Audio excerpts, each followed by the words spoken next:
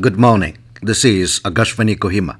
The morning news read by Jonas Yantan. President Droupadi Murmu said that the cause of justice is best served by making it more accessible, citizen-centric, and by removing any barriers preventing it.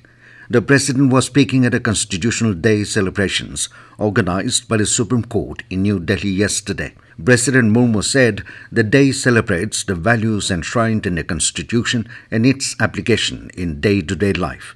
She highlighted the fundamental principles of justice, liberty, equality, and fraternity that helped India gain independence and continues to guide its conduct.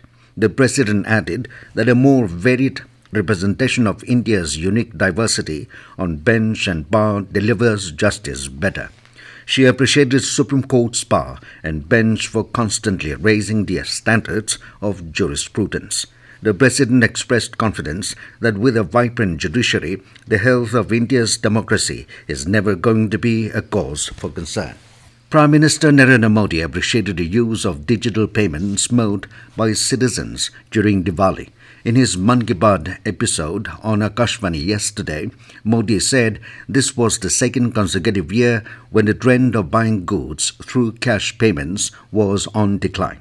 State Bank of India, in its recently released Eco-Rap report, said that for the second consecutive time in 20 years, currency in circulation declined during the Diwali week, with consumers moving towards digital payments for their festival purchases.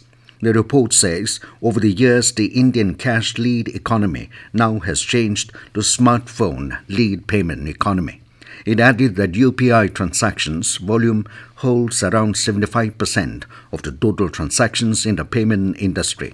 The report also stated that the interoperable payment systems like UPI, wallets, and PPIs have made it simple and cheaper to transfer money digitally, even for those who don't have bank accounts. A one-day orientation program on protection of child rights and school safety was held at Government Higher Secondary School, Futsero, in Peck District on Saturday. It was jointly organized by State Council of Educational Research and Training, SCERT, Nagaland, and Nagaland State Commission for Protection of Child Rights, NSCPCR, with the objective to orient the parents, teachers, and students on child rights and school safety. Speaking on the occasion, Secretary of NSCPCR and Additional Secretary of Social Welfare, Yongching Kamla, stressed on the need for the society, including parents, students, and teachers, to protect the rights of children at home and schools.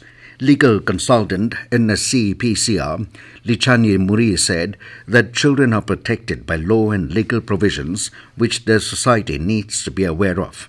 Muri said every child below 18 years of age is well protected and entitled to fundamental rights, the right to free and compulsory education, protected from hazardous employment and from being abused, from physical, mental, and sexual abuse.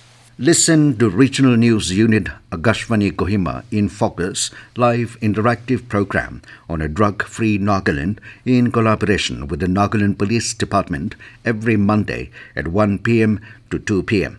In the fifth episode to be broadcast today, the discussion will be on the role of police in drug control and illicit trafficking in Dimapur.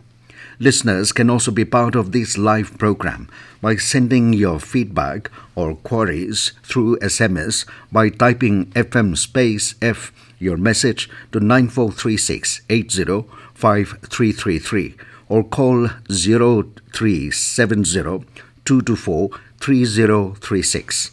The Jubilee Marathon in commemoration of 50 years of Peck District will take place on December 13.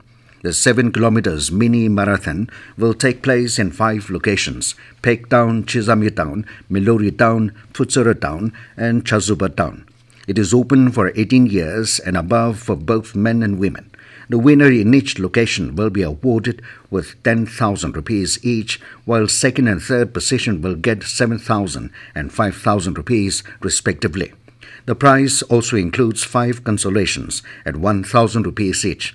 Interested persons have been asked to submit their names with age proof on or before December 10 in their respective locations at Peck DC office, Melori Futsero, Chazupa ADC offices, and Chizami SDO office.